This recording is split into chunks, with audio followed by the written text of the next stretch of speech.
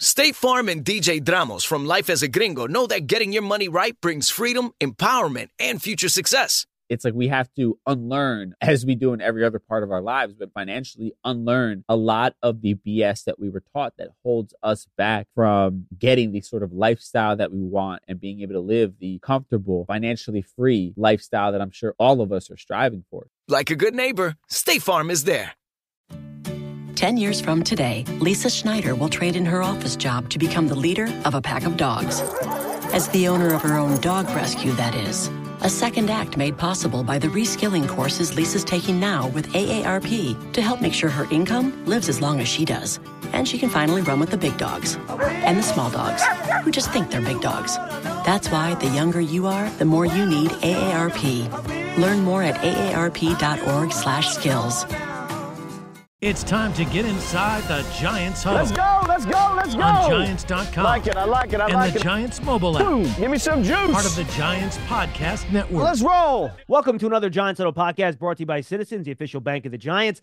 Had to be joined for the second straight year by Field Yates, who is now a draft analyst for ESPN. And Field, I wonder if you knew exactly what you were getting into when you went from host to analyst and all the extra work it's put on your plate trying to manage two young children at home, much like I am. Yeah, it's certainly every day is a challenge, but in the best way possible, right? I mean, the draft is an event that I know you and I have loved since we were, like the age of our children right now. So I certainly won't complain about covering the draft. I'd say the biggest difference between this role and sort of playing the point guard role in the past is it's like, people do care about players beyond, let's say, the first 50 or so, right? But as you know, like 97% of the coverage up until the draft is about that top 50 or so players. Heck, a lot of it's about the first like 12 or 15 picks, right? I mean, the quarterbacks in this year's class, the wide receivers, Brock Bowers, et cetera. But I got to really, my biggest thing this year is recognizing that there are 257 picks, and we want to give some time to all 257 of them, or at least the ones that, of course, on day 3, a lot of commercial breaks, as you can imagine, during a 7-hour broadcast. So when a guy's name is called during our broadcast, we want to make sure that we are doing our best to provide insight on that pick, whether it's 4th, 5th, 6th, or 7th round pick, whether it's a small school guy, whether it's a big school guy, because there are plenty of draft success stories that prove that it is certainly worth paying attention to day 3 of the NFL draft. And by the way, go check out Field on First Draft with Mel Kiper. It's twice a week. It's a podcast. It's on the YouTube channel. I love your shows, and you guys dig into the day 2 and 3 guys. And I know Mel likes doing that too. You guys do a great job. But let's start at the top, Field, real quick. You're plugged into the league. Do you have any feel yet what the Patriots are going to do with 3? We might not know what quarterback Washington's taking it to, but we know they're taking a quarterback. Do you have an idea if the Patriots are trying to get out yet, or what they're thinking at that spot? Yeah, I feel good about the first 2 picks. Caleb Williams, he can look at houses on Zillow right now if he wanted to in Chicago. That's how secure that pick is. And then Jaden Daniels, I think, is going to end up being a Washington Commander by the time we get to April 25th, which is 2 weeks away from when you and I are having this conversation right now. And then I think the Patriots, and I'm following the lead of some of the public comments that have been made this year. With Bill Belichick no longer the head coach, I would say that, you're hearing a little bit more from the organization, for better or worse. I'm not exactly sure where we land on that as of yet, but, Gerard Mayo, the new head coach, has talked about the importance of a quarterback. Even Elliott Wolf, who's now kind of pulling the trigger for them in the personnel department, talked about the quarterback position during the combine, not quite as transparently, but did acknowledge it. And then Robert Kraft, the owner of the team, who, despite the fact that he is not the person who is making the draft picks, if he says he wants a quarterback at pick 3, the GM or the de facto GM and the head coach say, okay, we're going to find the best one for you. So I think the Patriots end up taking a quarterback at number 3 overall. And I'll use some of the teams that are not picking in the first 3 as examples as to why the opportunity cost is really, really difficult to bypass if you are a team like the Patriots this year. Is that if you're the Patriots and you don't take a quarterback at 3, first of all, we know this class, right? We're 2 weeks away from the draft beginning. We know what this class looks like. And at least in my evaluation, there are at least 3 quarterbacks that are worthy of a top 3 overall pick. I think Drake May, part of that conversation as well. So while you could have a player next year in the draft, you could have 10 quarterbacks who are superior to Caleb Williams and Jaden Daniels and Drake May and JJ McCarthy. You could also have 0, right? I mean, we've seen this year to year, right? A couple seasons ago, couple of years ago, the Steelers take Kenny Pickett round 1. He's traded within 2 years. By the way, he was the only quarterback taken in the first 2 rounds, much less like, the first 5 picks. He went in the 20s for Pittsburgh. So there's a certainty, right?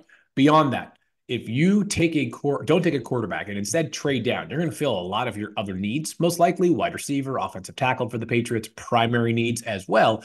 But a year from now, you could be the 8th pick and you could be saying, all right, well, what would it have cost Atlanta, who, if they didn't land Kirk Cousins, you better believe they were going to be in the quarterback market in the draft.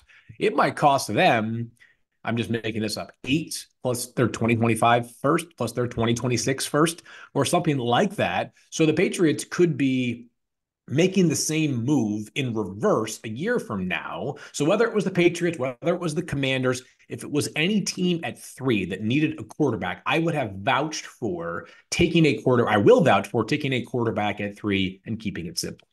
And it's a little bit of a different situation, but I think the Giants in their war room are probably having a similar conversation, right? Yeah. If you get closer to 500, you're picking 14th. And let's say you decide, all right, we do want to make a quarterback switch. Well, A, is there a guy out there you want? B, the price to move up is really high. But even this year, Field, it's opportunity cost, to your point, right? You have an opportunity to get a great player at a premium position, whether it's wide receiver or offensive tackle, if you want to go that way in this draft. You're going to have a chance at one of those 2 spots, and you're pretty damn sure the player is going to be good. Yeah. You can pick a quarterback at 6, but honestly, with Arizona and the Chargers there, they're looking to get out. I think both of us agree on that. So you're going to have that 4th quarterback picked in that area ahead of the Giants. So not only you have to spend the capital on a quarterback, you have to move up and you probably send next year's 1 to get into one of those spots to draft a quarterback. So how would you weigh that opportunity cost if you're the Giants, who do have a young quarterback place in Daniel Jones, who, you believed enough in to sign to a long-term contract 2 years ago. Last year didn't go well. There's a lot of different reasons for that. We don't need to get into those. How would you weigh that opportunity cost and decision that the Giants are making at 6 compared to what you just talked about with New England?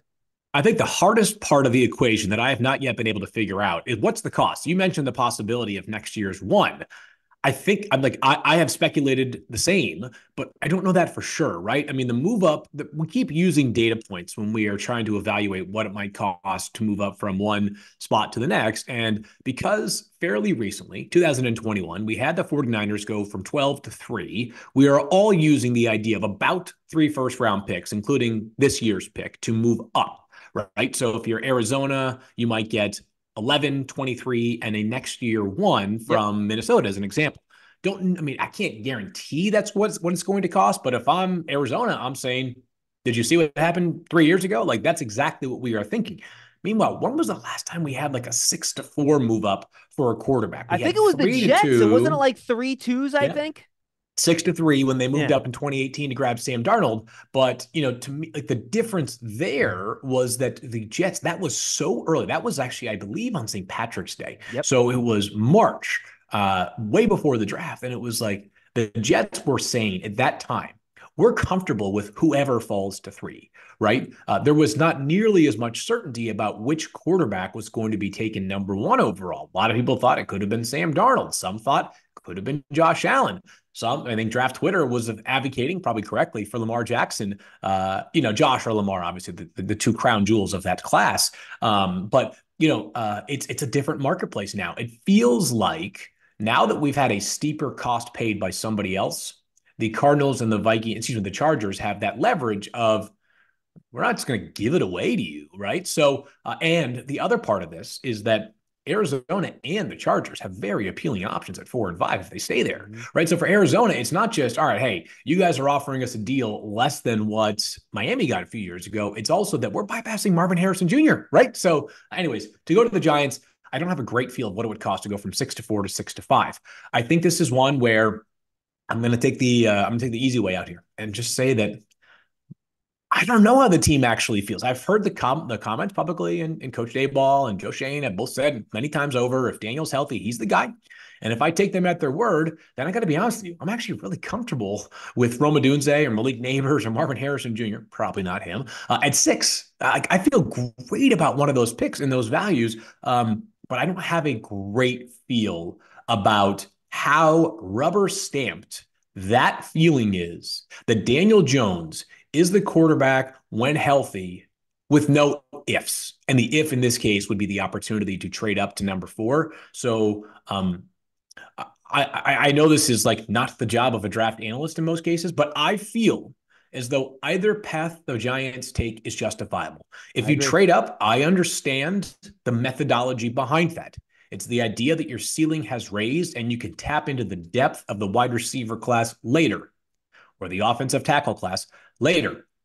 If you stand pat, you're saying to yourself, I get it. Last year did not go how we wanted it to, but if I can do my math correctly, 15 months ago, maybe 16, whatever, January of 2023, Daniel Jones outdueled Kirk Cousins, who just signed a massive contract for nearly 350 yards and a playoff win. And when he signed that extension, certainly some rhetoric was, I still want to learn more about, whether Daniel Jones is more the first 4 years or the past year version of Daniel Jones. But there were a lot of people that said he earned that. He balled out this past year. The Giants now have the most important part of the roster secured for 4 seasons. All right, Phil, 2 more. 1 quick on the trade detail, and then 2, I'll just let you give some of your favorite day 2 and day 3 players. Sure. And I think the interesting part of this, too, is a lot of people think, well, it's an advantage for the Giants to be at 6 because the other team doesn't have to move back as far to make that trade, right? It does. It is. But I think in other ways, maybe the Chargers want to stockpile picks. Maybe they want to get more picks. And, they want to pick one of those tackles at 12, and they don't want to pick at 6. So which one of these teams, and I'm thinking the Patriots is probably the answer here, you think would prefer to stay in that top 6 area? And which teams would prefer to move into that 11 to 13 area where the Vikings, the Broncos, and the Raiders are hanging out looking for quarterbacks? Yeah, that's actually a good point, because I think the Chargers would be happy moving down further to add more picks, like more volume, more swings. I think Arizona's a team that's got to be really, really mindful of how far they move down, right? Because their glaring need at wide receiver is so obvious. And Marvin Harrison Jr., if you told me blindly, 6 months ago, hey, Marvin Harrison Jr. would go 4th overall in the draft, how do you feel about that pick? Regardless of who it was picking Marvin Harrison Jr., and regardless of who went ahead of him, I'd say unbelievable value, right? Unless Marvin Harrison Jr. had decided to retire from football, that's a justifiable 4th overall pick. If you move down from 4 to 11, I believe that while the wide receiver depth is terrific, Mel and I talked about this aplenty on first draft. In whatever order you want to choose, Marvin Harrison Jr., Malik Neighbors, Rome Odunze, those guys are different. We're talking about day 1, instant impact, wide receiver 1 candidates, guys who immediately lift the ceiling and the floor of your offense. And I'd be careful, because if you move to 11 and, the draft is beautiful because there's mystery and intrigue, I don't think you're getting one of those guys. So if you move down from 4 to 11, you got a bunch of extra swings, but your wide receiver room has a different complexion than it would have if you just sit there or move from 4 to 6, because you're guaranteed to get one of those 3 if you go from 4 to 6. I agree. All right, Field, we got about 90 seconds left here. Give me your favorite day 2 and day 3 players where it's just you watch them and you're like, damn, I love the way this guy plays football. Yeah, I'll give you a few guys here that come to mind. So day 2, probably early second round, maybe mid-second round, somewhere in the, I tell you what, I got to be better about this as a draft analyst as well. I'm so wired from my days in scouting to remind people that every team sport's a little bit different, and it just takes one team to allow a player to go higher than you might expect, right? But Jalen Polk, wide receiver from Washington, one of my favorite amidst a very deep wide receiver class, but so tough. He's excellent in contested catch situations. And I think we always, we evaluate, I think probably a little bit too much, players making or having great hands for like the spectacular SportsCenter top 10 plays. That certainly matters, right? Those live on in infamy, but I like guys who they just make consistent catches inside, outside of their frame. I think Jalen Polk, I compare him to a low post player in the NBA from 20 years ago. Not a lot of flash, not a lot of substance, but he gets buckets. Another one, Marshawn Kneeland, Western Michigan edge. The sack production is not going to blow you away, but you go back and watch Western Michigan, especially this year when Braden Fisk was not there. He transferred to Florida State, had a great year with the Seminoles. The way they had to utilize Marshawn Kneeland he was the best player by far, right? This guy, but he's so strong. You don't see as many guys come in with as much raw power as Marshawn Kneeland has. He also had a terrific 3-cone and short shuttle during the combine, big physical edge rusher who I think could go somewhere in the mid-second. Day 3 picks, Miles Harden, safety corner, probably I think a corner from South Dakota, frisky. The ball just finds him, or I guess he finds the ball as a defensive player. He is a turnover forced waiting to happen, has tremendous confidence. We're at a 4.50 at the combine as well. So a good enough time to feel pretty strongly about that one. And then I'm trying to think of one more day 3. I like Luke McCaffrey, wide receiver from Rice, who, of course, if you're saying to yourself, is he related to Christian? Yeah, he is. He's his kid brother, one of his kid brothers, and he is an awesome player. He used to be a quarterback at Nebraska, transfers to Rice, ends up moving to wide receivers, played there for 2 years, has an awesome year this past year. Double-digit receiving touchdowns, had 24 contested catches this past season. That number, just some sort of context on it, that was tied with Rome Odunze for the most in all of FBS. So anytime you're tied with Rome Odunze for pretty much any good category, you have my attention. So I wish that we gave more time to these young players. Not every player comes in and lights the NFL on fire, and they're just dominant from day one, like Odell Beckham Jr. when he was a rookie. Some of these guys need time. And Luke McCaffrey might be a redshirt type player, but I'm betting on the development of a player who's come so far in such a short period of time. And believe it or not, when you're McCaffrey, it turns out you're wired pretty competitively. So I do think this kid has a chance to become a better player over the next 2 to 3 seasons. And his dad was a pretty good wide receiver too, which also everybody says his mom was the best athlete in the family, Lisa. So I would say that as far as the gene pool is considered, he won the lottery and more. Field, keep up the great work. We appreciate the time, my friend. Thank you, John. Enjoyed it, and I'll talk to you again hopefully sometime soon. You love turf. You're good at it. So you start a turf biz. Business grows, your savings grow. Become the most celebrated name in turf. Are you ready for all that life brings? Giants Huddle podcast is brought to you by Citizens, the official bank of the Giants. From game day to every day, Citizens is made ready for Giant fans with insights, guidance, and solutions. Learn more at citizensbank.com. We go from Field Yates to NFL Network and Bucky Brooks. Bucky Brooks, of course, can be found on Path to the Draft on NFL Network, and all of their coverage of the draft from April 25th to April 27th on the NFL Network. And now we go from Field Yates from ESPN to Bucky Brooks over at NFL Network. You can, of course, find Bucky Brooks on their Path to the Draft show every weekday on NFL Network. He'll also, of course, be part of NFL Network's coverage of the draft from April 25th to the 27th in Detroit. Bucky, John Schmeelk here in East Rutherford, man. Hope draft season treating you well, man. How you doing? I'm good, man. I'm getting excited. You know, you talk about 2 weeks away from the draft, and so that's always an exciting time to kind of finally see where all these top prospects go. Yeah, absolutely. We just got done talking to Field Yates a lot about the Giants at the top and being a quarter and potential of taking a quarterback. I have to give you a chance to get your North Carolina love in here, though. And I want to talk about Drake May for a second.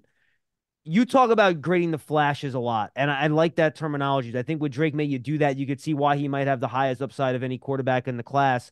But for me personally, he's my number 2 guy, by the way. I think he's great. I got in trouble with that with Sam Darnold. When I graded his flashes, I loved him a lot, and then that hasn't worked out so well. So talk about the balance you take in trying to grade flashes versus the overall body of work when it comes to Drake May. Yeah, well, look, you're always trying to grade the flashes because once they show you that they can do it once, they can do it again. But it's important to understand the environment that you're trying to create to allow them to really relive those flashes. And so for Drake May, I think it's important that everyone understands in the last 4 years, he's only played 2 seasons. He didn't play his final season of high school because of COVID. He sat behind Sam Howell his freshman year at North Carolina, and then he played the last 2 years. So what you're getting is a very talented player, but a very inexperienced player. And the coaching staff must have a plan to help him kind of find his way through the National Football League as he's learning how to play the game because he's an inexperienced player. But if you're able to tap into that, build an offense around what he does really well, which, look, man, he's super athletic. He has big-time arm talent. He's an A1 kid when it comes to all the intangibles. But it's about putting him in a system where he doesn't have to carry the offense early. Maybe he can manage it early, and then later in his career, he can be able to carry it. We talked about trading up with Field. How about the concept of trading down for the Giants here at 6, Bucky? Do you think, A, if there's no quarterback on the board, there would be an opportunity to trade down? And if you want one of those top 3 wide receivers in that little cluster with Harrison, Neighbors, or Dunze, can you afford to move down to maybe even, let's say the Bears decide we have one guy we really like. They want to move from like 9 to 5. If you're the Giants, would you consider something like that? Or is that just too risky in case someone could even jump you to 8 if the Falcons think they can trade down, still draft a good defensive player if you're the Giants and you want to get one of those top 3 wideouts? No, if my heart is set on one of those top 3 wideouts, then I'm a stick and pick.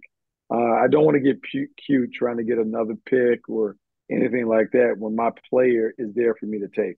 And given the way that like all these things are being mocked out, I mean, you're gonna have your pick of the top 2 of the top 3 receivers. If Marvin Harrison Jr. goes like we think he'll go, well then you can be sitting there with Malik Neighbors and Rome Odunze. Neighbors has the juice, he has the speed, the quickness, the explosiveness. The last time we saw a big LSU standout play in New York, Odell Beckham Jr., it looked pretty good.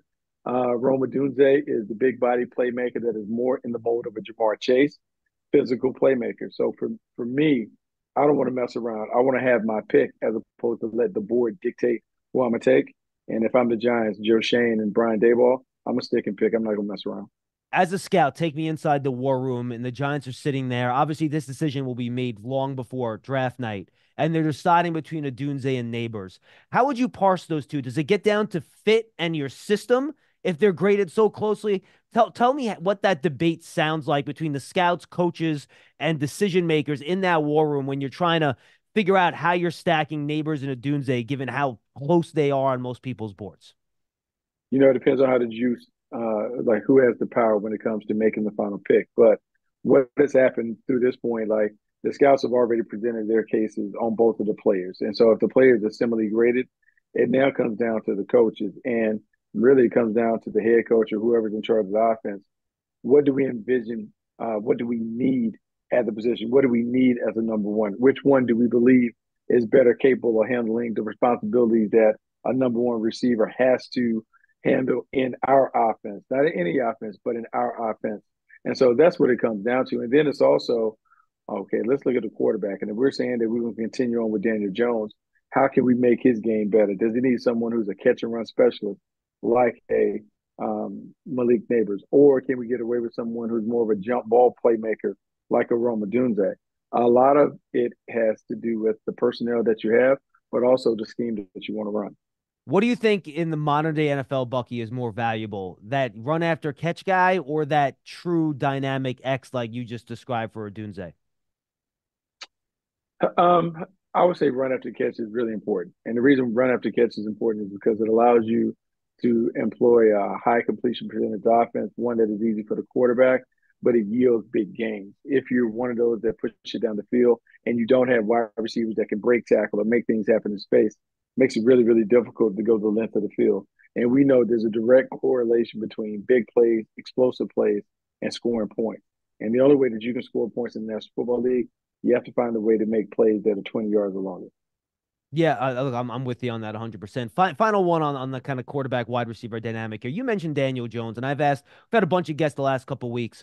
How would you think about the Giants' decision as to whether or not you want to draft a quarterback to either compete with or play alongside or eventually replace Daniel Jones, a guy they believed in enough to sign that big deal to 2 years ago? Last year didn't go well, small sample size, a lot of injuries, nothing went right around him. The way I've thought about it is that, look, if you think a guy has a chance to be like a top 7, top 8 superhero type of quarterback, pull the trigger, but don't just pick one for the sake of replacing Daniel. How would you think about that decision at 6, which is really could be something that defines the direction of the franchise over the next few years? This is going to require a lot of discipline from the Giants front office when it comes to picking, because what happens is subconsciously when you know you need something, you tend to kind of influence the grading to make sure that the position of need is at the top where you have one of the picks. But if we're really gating the player based on who are the best players in this draft, well, then those quarterbacks might not be there, because not only are you talking about the big 3 wide receivers, but then you can talk about the offensive linemen that are available to kind of make some things. You can never go wrong taking the best player, because if you take a lot of the BPAs, you end up having a roster loaded with really good players. And then that gives you an opportunity to do some special stuff. I would expect Joe Shane, being a throwback scout, I think he'll resist the temptation of just going to get the next quarterback, and he'll make sure that the player that the Giants take at 6 is the best player available on the board. I'm curious how you think the teams from 11 to 13, the Vikings, the Broncos, and the Raiders are going to handle this, Bucky, in terms of trying to find their next quarterback. Because I think aside from the top 3 teams, they're the 3 teams that are really most desperate, and I'll use that word to find the quarterback. How aggressive are all three? I think we all know Minnesota has kind of, shown that they're going to try to go up and get one. But how do you think the Broncos and the Patriots, the Raiders are going to handle this, especially since the Broncos don't have that second-round pick? Yeah, that'll be interesting. And it'll be another test and discipline for all those guys when it comes to grading players for your team versus stretching and reaching for need picks. At some point, these quarterbacks will be at a round value or they'll be at a pick value where you can confidently pull the trigger and feel like, okay, I'm getting comparable value for what it is. Right now, they feel like stretches and reaches. But look, you can stretch and reach for a little bit because if a player comes in your system and he fits, he's going to play really well. And nobody will remember that you so that you picked him out of turn when it came to the draft. You just got to have conviction, and you got to be able to back that conviction up with like factual evidence that suggests, okay, we're making a good decision. It's a little out of our league, but we're going to go with it because he's going to make it right. If you feel good about the character of the player, you can gamble a little bit on some of those things. Giant fans love a winner. It's why they love Citizens. Named a 2022 Best Bank in the U.S. by The Banker as the official bank of the Giants and sponsor of the Huddle. Citizens is made ready for fans of Big Blue. Learn more at citizensbank.com. All right, Bucky, I want to jump to the second round here. The Giants have a lot of needs, right? And they have to fill a lot of them. Let's assume they go wide receiver in round one. So we'll take that out of the mix. And we know tackles will go a lot in round one. But then you get to round two, that might be flushed out a little bit. Where do you think the most depth is in this draft when you get to that second and third round on day two, other than wide receiver, where there's going to be a decent volume of players at these positions that the Giants could attack?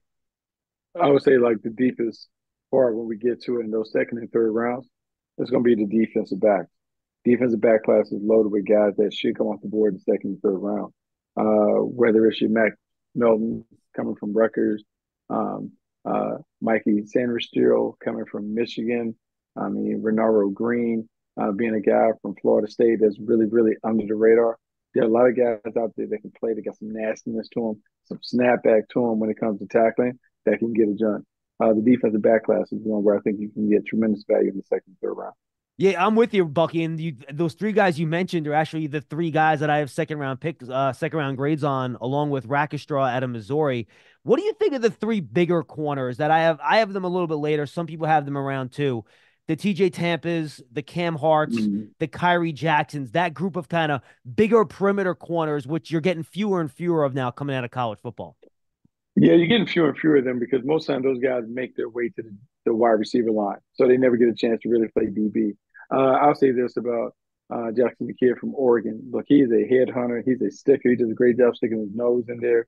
He is not afraid of the smoke, and he goes and embraces it.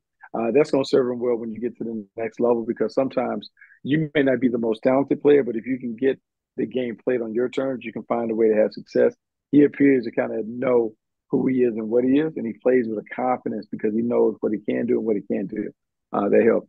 When you think about like TJ Tampa, another big player coming out of Iowa State, instincts, awareness, but doesn't necessarily have the movement and the speed that you like. And part of that is because we haven't really been able to assess it fully, like in terms of getting it all together. But he's a big corner. Anytime you have corners that are over 6 foot that can run a little bit, it gives them a chance because now you can match up with those opposing big guys. And then Kyrie Jackson to me is just like a fantastic player. He's just really good player, dynamic, explosive, physical, gets after it, loves the smoke and the energy and all that other stuff.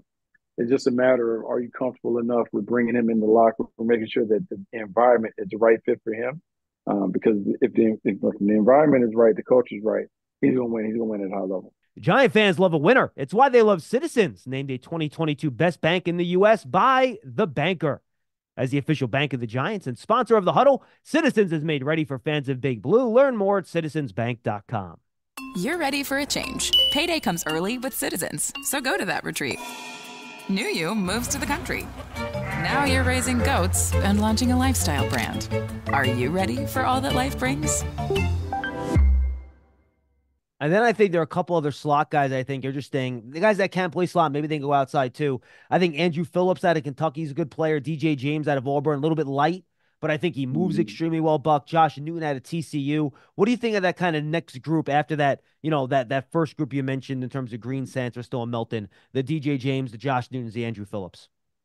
I think there's value for all those guys. And I think what you're talking about more so top of the fourth round, bottom of the third round, where those guys can come in. The big thing when it comes to playing in the slot, in a way, the slot defender needs to be your best defender because he gets all the smoke coming out. And so you have to be very nimble, very athletic to be able to handle all that while also having a high football IQ because you're asked to play linebacker. Even though you're in a DB body, you have to play linebacker. So how you fit inside and outside of the scheme all matters. So you got to be, you got to throw an experienced player in the slot to be able to get it done. Even though I do like the guys that you alluded to. When would you start thinking about picking a safety in this draft? And the Giants, it looks like with their new defensive coordinator, Shane Bowen, they're going more to your traditional split safety type of thing where you need guys to be pretty versatile to be able to move up or down. Your thoughts when that first safety should go based on the value of the players in the position, and then which guys you might like in that type of defense? First safety should go. Tyler Newman should go. I would say like mid-second round. That's when they kind of go. I think people are still trying to understand what exactly is the safety and how do we quantify what he adds. But I would tell you that the safety prevents the D ball from going over the top of the defense, keeps everything in front. They're able to do it. So to me, it's about like as we just go back and we reflect on the class, it's about making sure we go back to the main point. Hey man, you can't go wrong taking really, really good players. Let's focus on the players that fit into what we do. Let's not worry about the fanfare on the outside. Let's make sure that we've done the necessary work to look at them and say, okay, they fit. They fit our culture. They fit how we want to play. They fit how we want to play in 2-3 years. If you get enough of those players on your squad, the results and all this stuff kind of naturally happen and take care of themselves. Giants have Dexter Lawrence, the defensive tackle, Bucky. They have they just signed Jordan Phillips, another big nose tackle type of guy. What three techniques do you like on day two? I know you have Braden Fisk, Aurora, Chris Jenkins, Mekhi Wingo. There's a lot of guys, Michael Hall. Which one of those guys do you think you can get really good value at in day two as a guy that you want to be able to get upfield and attack gaps? Look, man, you can't go wrong like investing in the family business. So let's go with Chris Jenkins Jr. because his dad was an All-Pro player, two-time All-Pro player, played for us when I was in Carolina in the front office, and just his dad is just an absolute animal. And I'm just thinking if any of that, it's going to be like problematic. And so when I see Chris and his ability to kind of collapse the pocket, to be able to get after, to be a high energy tempo player, he didn't get all the way from dad, but he certainly has the bloodlines to get it. And also when you got an uncle Cullen Jenkins, who also had a nice career in the league, you're coming fully equipped to training camp knowing how to play and how to get things done right away. Yeah, Cullen, former Giant at the end of his career as well. Good dude, and absolutely really good bloodlines there. How late, Bucky, do you think you can wait if you want to try to get a running back that can split some time with Devin Singletary and Eric Gray and be a part of that room? Can you wait till round 4? Can you stretch to round 5? When would you try to attack that position if you're the Giants, given the other needs you have on the roster? No, what position are we talking about again? Running back. Running back. So now when we go to running back, there are going to be plenty of running backs that are available on day 3, and they're going to be good running backs that are available. If I'm not in a hurry to get it done, I'm going to wait. I'm going to wait till the 5th round to be able to kind of like get into it and find my players, guys that are of interest that could be available. Frank Gore Jr. could be there. Not necessarily the fleetest of foot, but man, just a natural runner, jitterbug, can scoot through and make plays happen. Bucky Irving is another one that can kind of do it like make plays on the perimeter, but also can kind of run downhill a little bit. I'll give you a big surprise because I know Giants they absolutely love Wisconsin guys going all the way back to Ron Dane. How about Braylon Allen?